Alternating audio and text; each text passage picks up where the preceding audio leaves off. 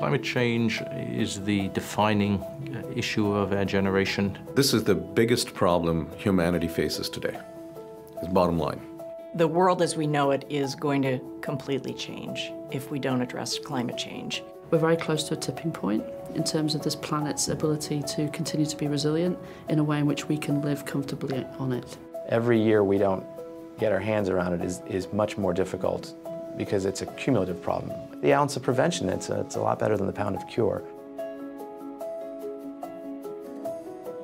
We came to climate because we recognized that it was an existential problem, it was a systemic problem, and that wasn't simply affecting, spotted owls and polar bears, but humans. Healthy families and food security and public health, all of those human-centric issues rely on a healthy environment. We're talking about agriculture, we're talking about fisheries, all going down the drain more rapidly. Storms made worse, more intense, more frequent by climate change. Health systems put under pressure by climate change. Food systems put under pressure by climate change. In developing countries, they'll tell you they already see the impact. Poor countries are disproportionately being impacted even though they weren't the cause of the problem. And so this is also a moral issue. This is a dramatic challenge for us, but with every challenge comes opportunity. And what I see today is that we have an opportunity to drive solutions on the table that we have never had before. There are a lot of voices now that are focused on a broad array of different things that would encompass climate and clean energy. It's very important to think about it not in a monolithic way, but holistically. Renewable investments are scaling, and now solar and wind are cheaper than coal. Local communities demanding that their health be protected, states working together to build constituencies for both mitigation and adapting to the challenges of climate change. Communication is the name of the game. Persuade the voters, persuade the politicians, persuade corporations that this is an important issue. There are so many things that are great breakthroughs that are happening. I have never felt as optimistic as I have today about the ways that people can solve the problem.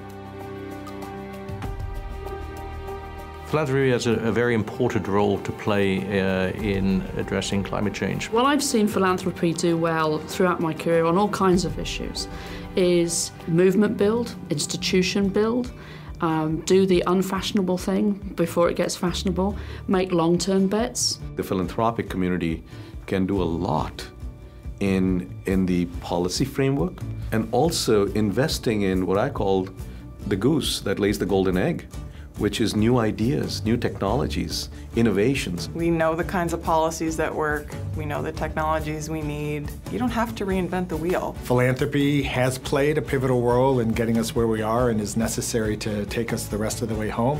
Without the philanthropy, I don't think government alone is going to help do it. I don't think academia alone is going to do it. Less than 1% of philanthropic money is going into climate change, of which half is in the US, even though the US is only 20% of global emissions. So we need to see a massive step up in philanthropic giving. It's a complex problem and a difficult puzzle to figure out, and different people need to be working on different pieces of the puzzle. There may be other issues where you don't need to collaborate because you might have a reasonable chance of solving a particular problem yourself. Climate is not one of them. If we all act independently and duplicate each other's effort and learning and mistakes, it's a shocking waste we can't afford. Let's build on each other's understanding and be willing to take risks and most of all, collaborate. Everybody needs to be in on this.